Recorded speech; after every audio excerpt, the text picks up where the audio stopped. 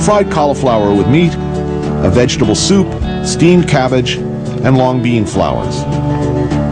There's a lot of food, and we see the basic elements of Lao cuisine, elements we happily see over and over. The spicy fermented fish condiment pa dek, and of course, the ubiquitous basket of sticky rice, used as both starch and implement. So as you know the Lao culture, you start with the rice, and you dip on the chili paste first, and then you can start with whatever you want. So these are the swallows that we almost caught today. Wow, they really cook down tiny. Yeah. These are...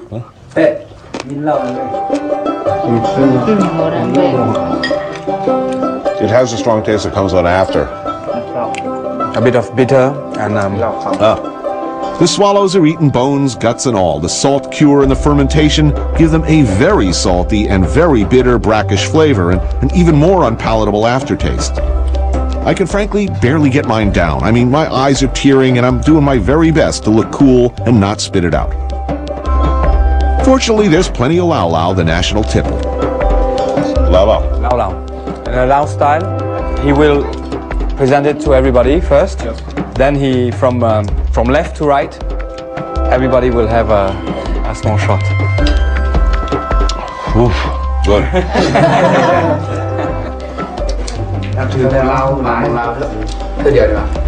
Is it your first time in Laos? Yes. Why Laos? Why did you came to Laos? Why here? Yeah. That's a great question. Why?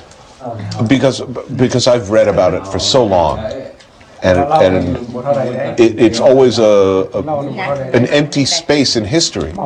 It's a very romantic, very beautiful, almost very enchanted place that no one knows about. So, of course, I had to come here. And what do you think?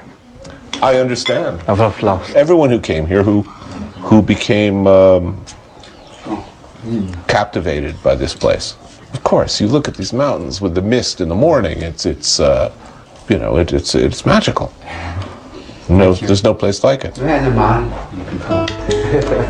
Cheers. And cheers to that. Thank you.